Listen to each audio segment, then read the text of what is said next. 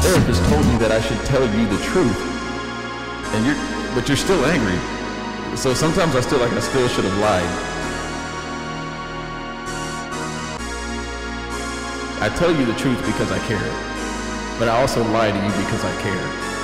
But if I tell you the truth, I guess I can sleep better at night.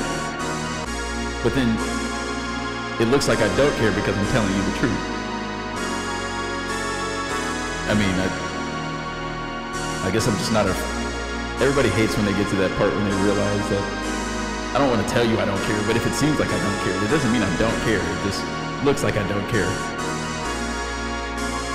Because my emotions have been sanded off.